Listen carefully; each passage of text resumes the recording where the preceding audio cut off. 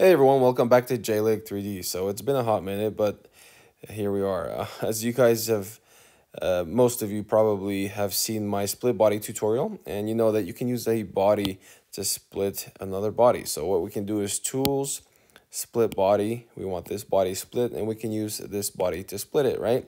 But the problem is, what if I want to split more than just once? Can I select another face? No, you can't. Very unfortunate.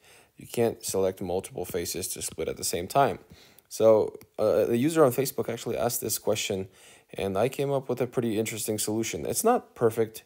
Consider it like an experimental option, but I think it's pretty nifty. So let's hide that body. Let's create a new sketch. And what we're going to do is use a spline. So what I want to do is obviously as straight as possible on this line. So I'm going to make really long splines here. And I'm kind of just going to go back and forth just a bit to make them as straight as possible. And let's actually stop with that one and move this over there. And then what I want to do is offset this one. Doesn't really matter how much as much, but we do need to close the sketch there. And then we can go and extrude that one. Then, as you can see, it's still all one face.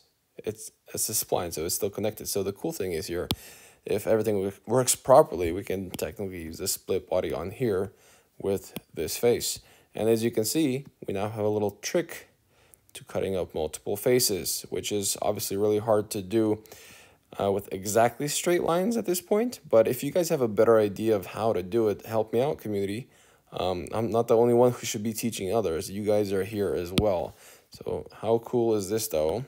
It's another way to use Shapr better. Hope you guys liked it. Don't forget to like, share, and subscribe. And tell me, what kind of problems are you guys having in Shapr? I'll see you guys next time. Bye-bye.